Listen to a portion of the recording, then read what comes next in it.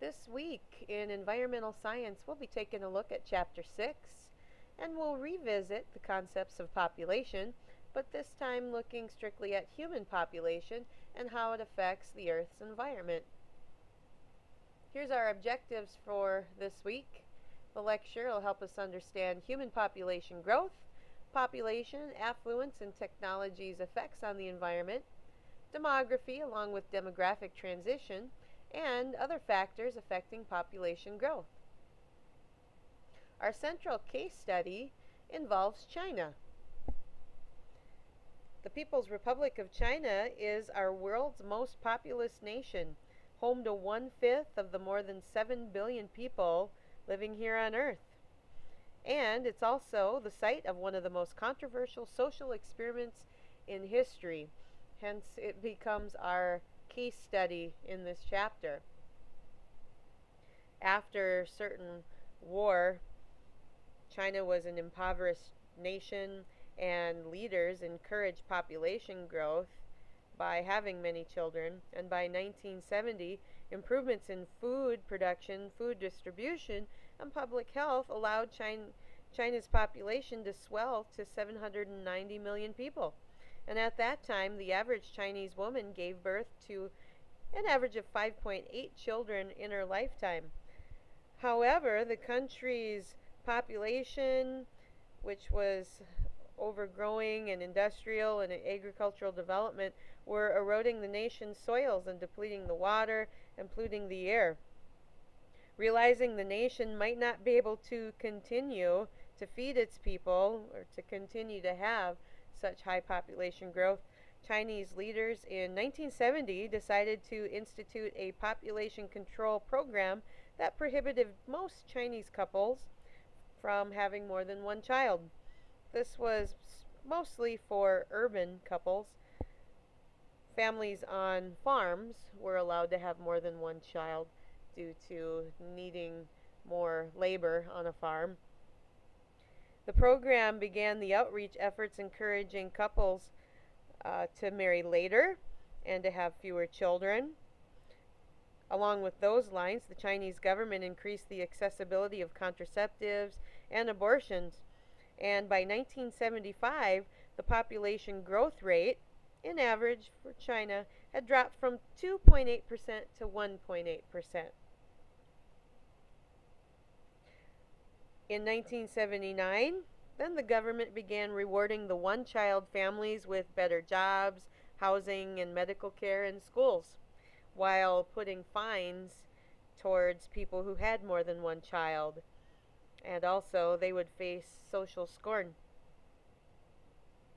The experiment was actually a success, though, in slowing down the population growth of China. The rate today is actually down to 0.5% on average. And so an average Chinese woman now would only have 1.5 children in her lifetime.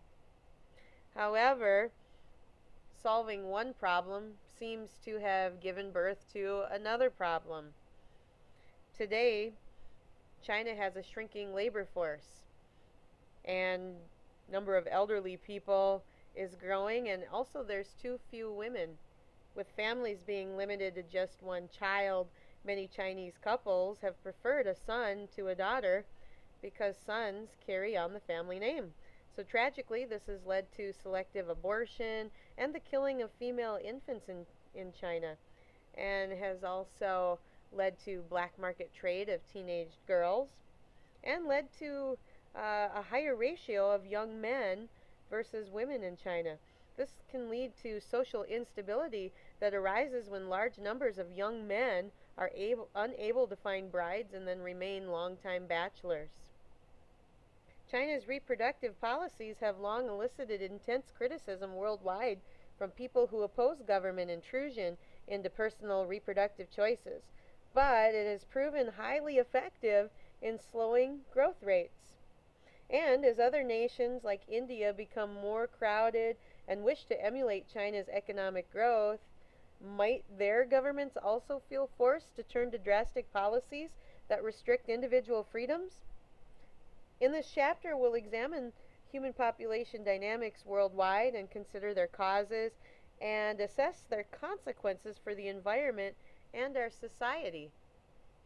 China receives a great deal of attention with regard to population issues because of those unique reproductive policies and its status as the world's most populous nation. But China is not alone in struggling with population matters. India soon will surpass China in possessing the world's largest population. India was the first nation to implement comprehensive population control policies. But when India's policymakers introduced forced sterilization in the 1970s, the resulting outcry forced the government to change its policies. And since then, India's efforts have been more modest and less coercive than China's. They focus more on family planning and reproductive health care. But like India, many of the world's poorer nations continue to experience substantial population growth. And those nations are often not able to handle such growth. And then that leads to stresses on society and the environment and the people's health and well-being. In our world now of more than 7 billion people, one of our greatest challenges is finding ways to slow population growth. Probably not by such coercive methods as China did, but finding ways to establish conditions that lead people to desire to have fewer children. Our population grows by over 80 million each year. It took until about 1800 to reach 1 billion, then 130 more years to reach 2 billion, and only 30 years to reach 3 billion. And the human population continues to grow exponentially, and that's 3 billion in the last 12 years. Remember that exponential growth is the increase in a quantity by a fixed percentage per unit time.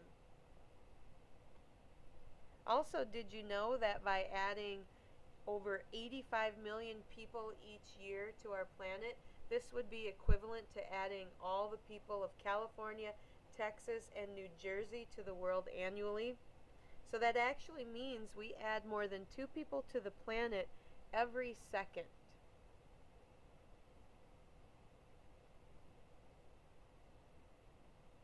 At today's 1.2% global rate, the population will double in 58 years. Our highest growth rate is actually in developing countries, and often that might mean also our poorer countries who aren't equipped to handle such population growth. And this can be a problem. Technology, sanitation, better medication, and being able to have more food and agriculture increase population by reducing infant mortality rates. That's the rate at which infants die. That drops the death rate, but not the birth rates. So populations continue to grow because of our better technology, sanitation, medication, and agriculture. Environmental scientists have tried to pin a number on what the actual carrying capacity for people is on Earth. Remember that carrying capacity is the total number of a population that an ecosystem, or for people, that the Earth can actually support. These numbers are usually different, and it depends on whether you want the people to be prosperous and have a lot of items and wealth. So they say about 1 to 2 billion if everybody is prosperous. But could go as high as 33 billion, but the people living then would not have a lot of wealth and would not have a lot of food. They'd be very poor. So possibly somewhere in between there would be the carrying capacity. British economist Thomas Malthus, who lived from 1766 to 1834, argued in his influential work, An Essay on the Principle of Population, in 1798, that if society did not reduce its birth rate, then rising death rates would reduce the population through war, disease, and starvation.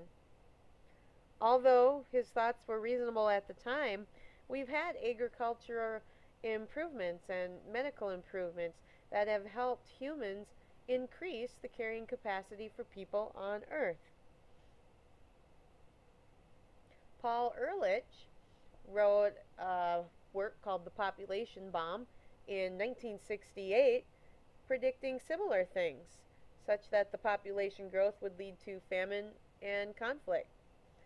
However, thanks to the way of the Green Revolution and increased food production and agriculture in developing regions decades after his book, Ehrlich's forecast didn't fully materialize.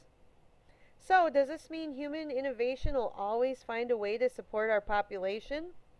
Well, some economists feel that resource depletion is actually not a problem as long as we can come up with new resources. But in contrast, environmental scientists recognize that not all resources on Earth can be replaced once they're depleted. For example, once a species is extinct, we can't always bring it back, and we cannot replicate its exact functions in an ecosystem or know what benefits it might have provided us as humans. As the human population continues to climb, we may yet continue to find ways to raise our carrying capacity. Given our knowledge of population ecology and logistic growth, however, we can't presume that human numbers can increase forever. So, is continued human population growth a problem? To answer this, we must ask whether we could maintain the quality of life we desire, even if resource substitution could hypothetically enable our population to grow indefinitely. Unless the availability and quality of all resources keeps pace forever with population growth, the average person in the future will have less space in which to live, less food to eat, and less material wealth than the average person does today. Thus, population growth is indeed a problem if it depletes resources and stresses social systems and degrades the natural environment, such as the quality of life declines. Population is just one of several factors that affect our environment. A handy, widely used formula gives us a way to think about population and these other factors and how they do impact the environmental quality. This is nicknamed the IPAT model. I is for the impact on the environment and would result from a combination of these things. Population. Obviously, individuals need space and resources, so population would have an effect on the environment. Affluence is the per capita resource use, which would have an impact. And technology. This increases the use of certain things in the environment, but it could also protect resources as well. We could take this a step further and also factor in sensitivity, such as one area may be much more sensitive to population growth than another. And other refinements could come from how well people are educated in an area, what laws they have in place, and what ethics they hold. China is a window into what much of the rest of the world could soon become. Modern China's rapid development is causing unprecedented environmental challenges. Intensive agriculture is eroding their farmland.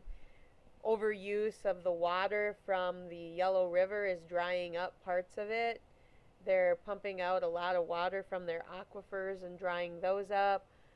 Increasing numbers of vehicles causes more urban air pollution and massive traffic jams.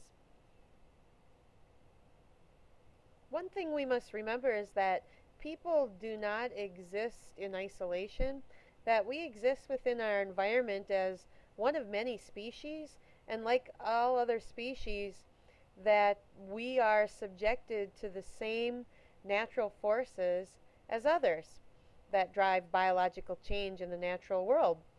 It all applies to humans as well as other organisms. The application of principles from population ecology to the study of statistical change in human populations is the focus of demography.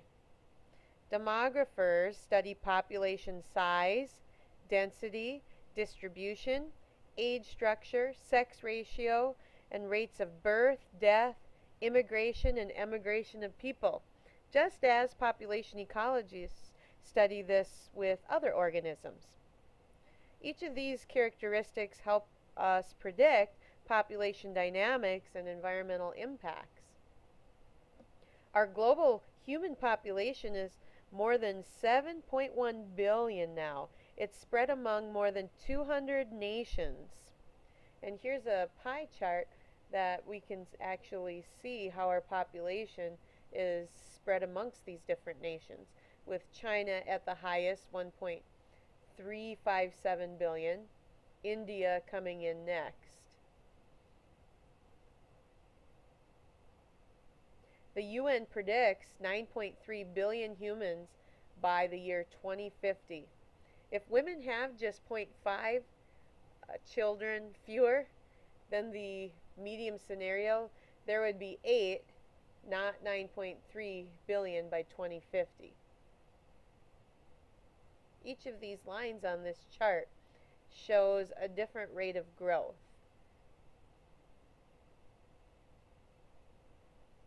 Humans are unevenly distributed around the globe. Demographers, remember, study things like population density and distribution. Remember that humans are clumped in the way they're distributed. Clumped is an uneven distribution. We tend to clump around places that have a lot of water or tend to have more mild climates, and we clump less in places like deserts or tundra that have more extreme temperatures. However, even though populations may not be so big in certain areas like deserts and arid grasslands and tundra, they can be actually more sensitive than some of the other areas where we are clumped, and therefore would have a high S value for sensitivity in the IPAD equation. They would be vulnerable to human activities like agriculture and ranching. Age structure describes the relative number of individuals of each age class within a population.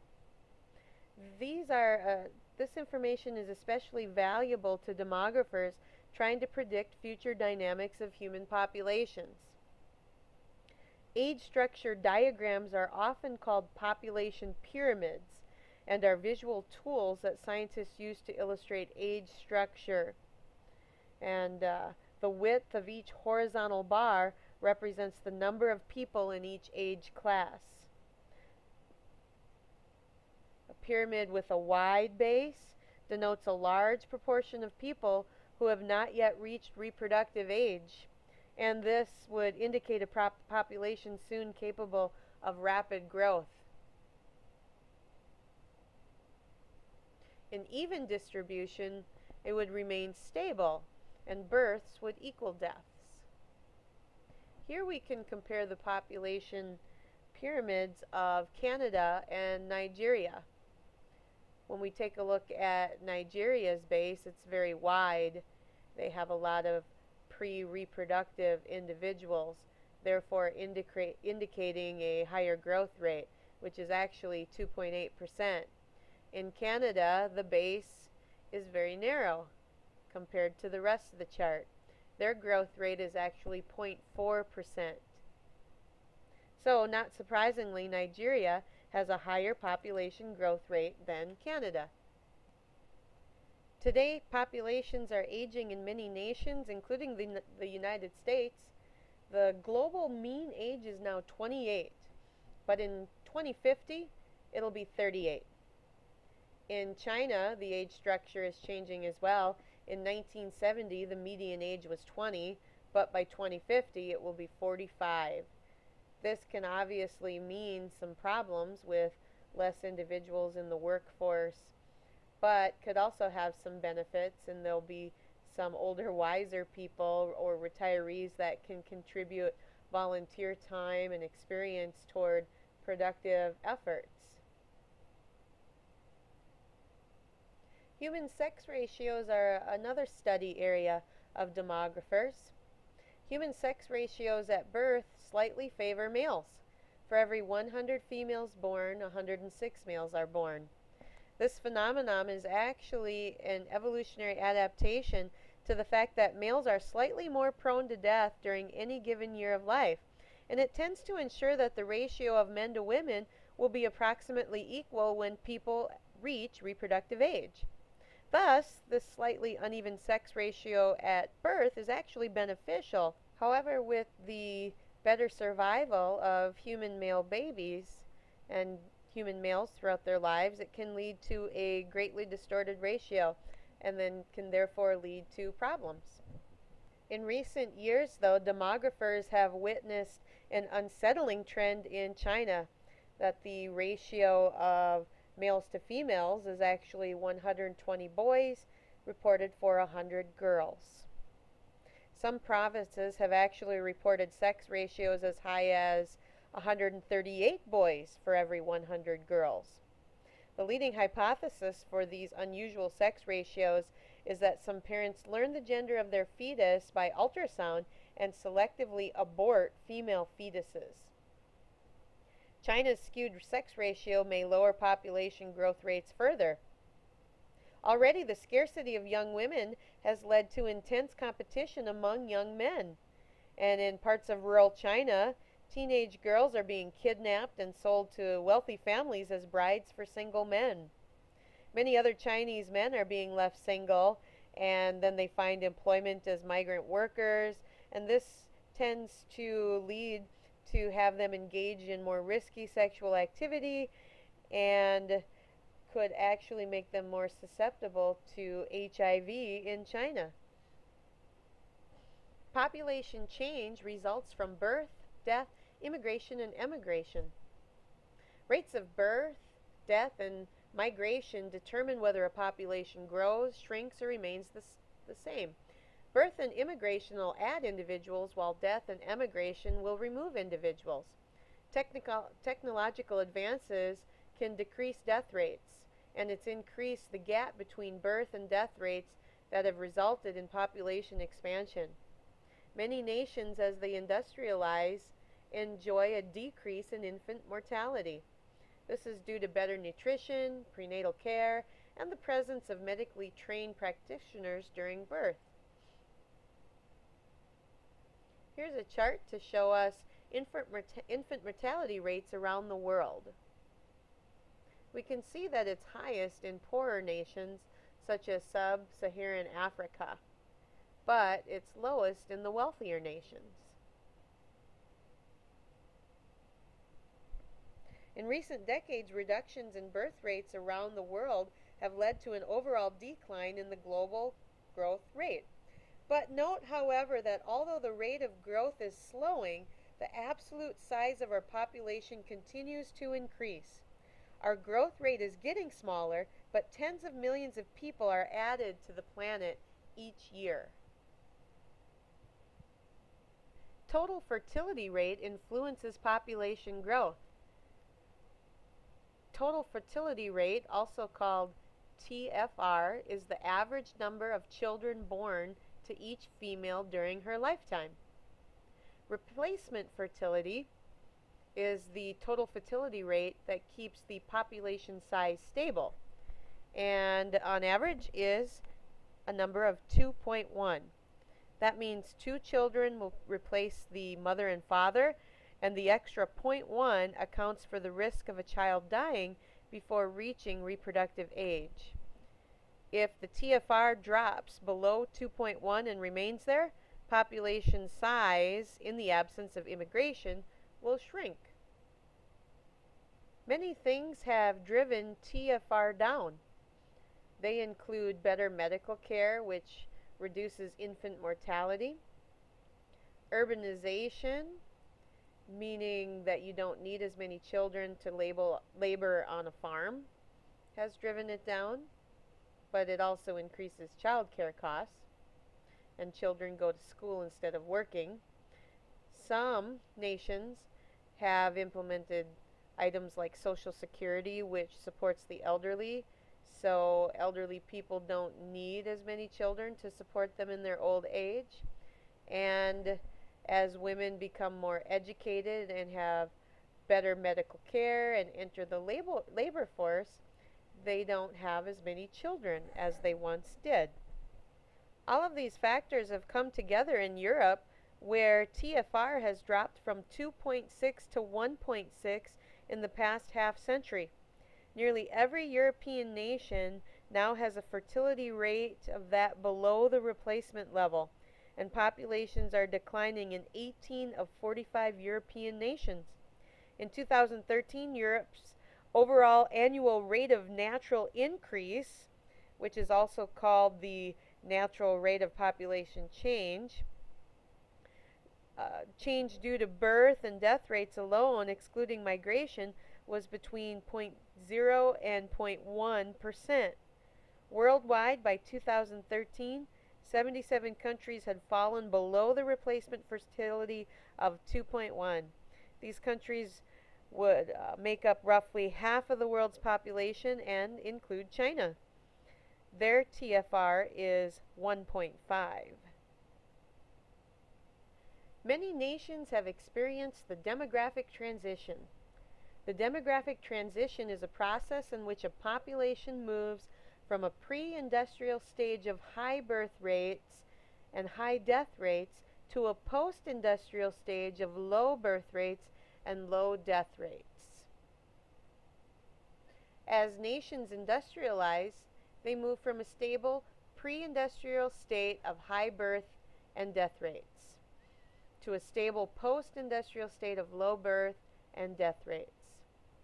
Industrialization decreases the mortality rates, so there's less need for large families, and parents invest in a quality of life instead of a quantity of kids. Death rates fall before birth rates, resulting in temporary population growth. Here's a chart to help visualize demographic transition. In this area where there's a large gap between the birth rate and the death rate, this would be where your largest population growth would be. Here, more at the beginning of the process rather than at the end or at the extreme beginning of the process, where death rates are still high. Here's the 4 stages of the demographic transition. The pre-industrial stage has low population growth. There's still some high death rates because of disease, starvation, and few medicines. And there's still kind of a high birth mortality rate. In the transitional stage, you have higher population growth, and industrialization, increased food, and medical care reduces mortality rates, but birth rates are still high, therefore population growth rate is high. In the industrial stage, population growth decreases because women start getting jobs and the use of birth control becomes more common, and kids are not needed on farms as much to help produce food. In the post-industrial stage, the population stabilizes, and there's low births and low death rates.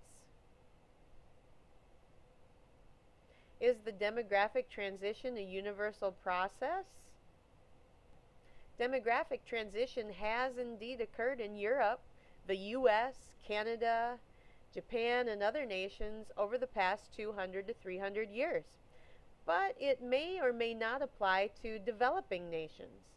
The transition could fail if the population is too large to allow the transition, or in cultures that place greater value on childbirth or grant women fewer freedoms.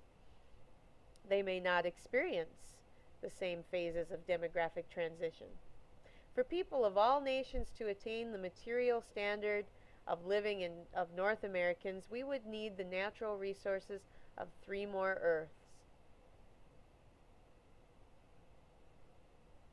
Demographic transition theory links the quantitative study of how populations change with the societal factors that influence population dynamics.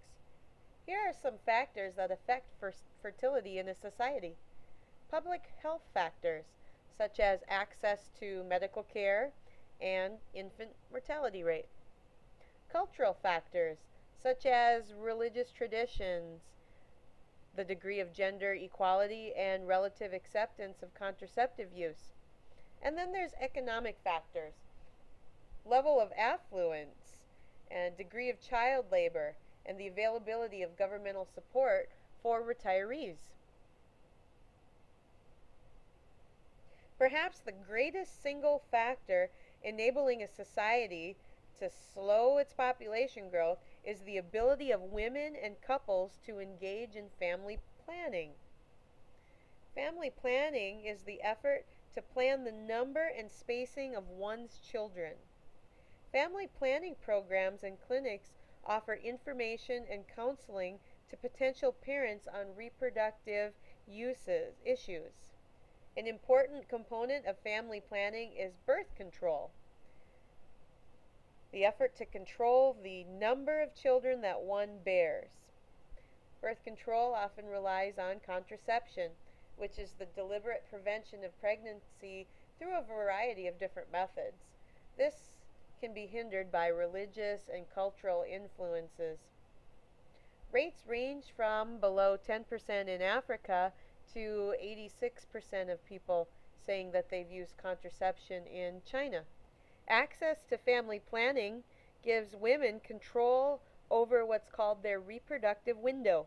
This is the period of a woman's life beginning with sexual maturity and ending with menopause, in which she could become pregnant. A woman can bear up to 25 children within this window. But with family planning, she could choose to delay the birth of a first child, possibly to pursue education or employment.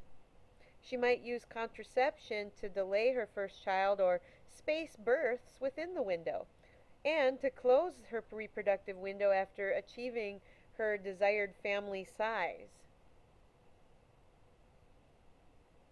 Family planning programs are actually working around the world. Funding and policies that encourage family planning lower population growth rates in all nations. In fact, in Thailand, they used an education-based approach to family planning, and it reduced its growth rate from 2.3% to 0.4%. Brazil, Mexico, Iran, Cuba are some other developing countries that also have active programs. 1994's UN Population and Development Conference in Cairo, Egypt, called for universal access to reproductive health care and to offer education and health care and address social needs. These bottom-up approaches have now become the norm for many nation population initiatives, as opposed to China in the way they handled their population growth with their top-down approach. These bottom-up approaches act to lower population growth rates while avoiding social disruptions. Here's some issues just for you to consider. Should we abstain from international family planning? The U.S. and 180 other nations have provided millions of dollars to the United Nations Populations Fund, which advises governments on family planning, sustainable development, poverty reduction, reproductive health, and AIDS prevention. Should the United States fund family planning efforts in other nations? And what conditions, if any, should it place on the use of such funds? Again, those are some items to think about. Remember, I did say earlier that perhaps the greatest single factor enabling a society to slow population growth is the ability of women and couples to engage in family planning. Empowering women reduces fertility rates. A nation's fertility rate drops when women gain access to items such as contraceptives, family planning programs, and educational opportunities. Educating women reduces fertility rates, delays childbirth, and gives them a voice in reproductive decision. In some societies, men restrict women's decision-making abilities, including decisions as to how many children they'll bear. Birth rates have dropped the most in nations where women have gained reliable access to contraceptives and to family planning, and this trend indicates that giving women the right to control their reproduction reduces fertility rates. Efforts to improve women's rights are enhanced when young women are exposed to empowered women they can emulate. These women can be relatives, friends, social workers, politicians, or even characters on television programs. In our science behind this story, environmental scientists asked, did soap operas reduce fertility in Brazil? Over the past 50 years, the South American nation of Brazil experienced the second largest drop in fertility among developing nations with large populations, second only to China. In the 1960s, the average woman in Brazil had 6 children, but today the fertility rate is 1.9 children per woman. There has been many things that may have contributed to this. Brazil accomplished this in part by providing women equal access to education and opportunities to pursue careers outside the home. Women now comprise about 40% of the workforce in Brazil and graduate from college in greater numbers than the men. In 2010, Brazilians even elected a woman as their nation's president. The Brazilian government also provides family planning and contraception to its citizens free of charge. 80% of married women of childbearing age in Brazil currently utilize contraception, which is actually a rate higher than that of the United States or Canada. Universal access to family planning has given women control over their desired family size and has helped reduce fertility across all economic groups, from the very rich to the very poor. Induced abortion is not utilized in Brazil as it is in China. In fact, the procedure is actually illegal except in rare circumstances. It turns out, however, that Brazil may have also had another rather unique influence affecting its fertility rates over the past several decades, and that is soap operas. Brazilian soap operas, which are called telenovelas or novelas, are a cultural phenomenon and are watched religiously by people of all ages, races, and incomes there. Each novella follows the activities of several fictional families and are very widely popular because they have characters, settings, and plot lines with which everyday Brazilians can identify.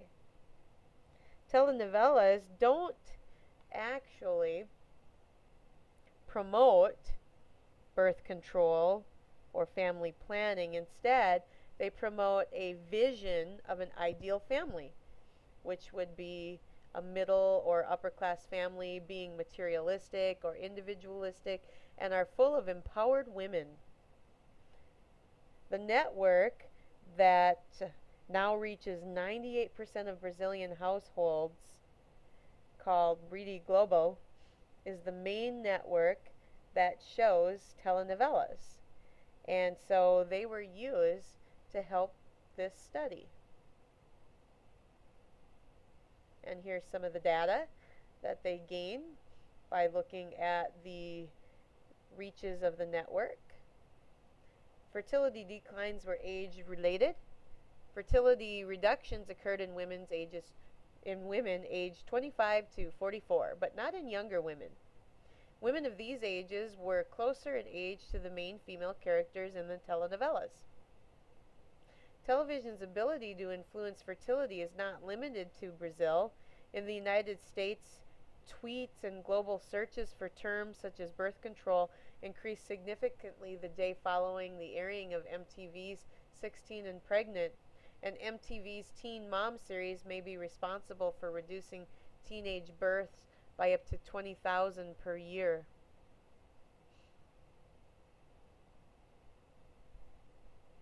The factors that affect human fertility can be complex and can vary from society to society. Although this correlative study does not prove causation between watching telenovelas and reduced fertility, it does show that factors that influence fertility can sometimes come from unexpected sources. And it does reinforce the data about family planning and contraception and empowering women. Increasing affluence lowers fertility. Poor societies have higher population growth rates. Poverty and population growth make each other worse. 99% of the next billion people added will be born in poor, less developed regions that are less able to support them. Expanding wealth can increase the environmental impact per person. Affluent societies have enormous resource consumption with severe, far-reaching environmental impacts, and the ecological footprints are huge. One American has as much environmental impact as 3.4 Chinese, or 8 Indians, or 14 Afghans. We must reduce population growth and consumption. For a high standard of living and quality of life for all, developing nations must slow their population growth. Their consumption is also increasing. Developed nations must slow their consumption. Our global ecological footprint is 50% more than the Earth can support. In conclusion, the human population is larger than it's ever been. Rates are decreasing, but populations are still rising. Most developed nations have passed through the demographic transition. Expanding women's rights slows population growth. How will population stop rising? Well, the demographic transition, governmental intervention, or disease and social conflict could have its impact.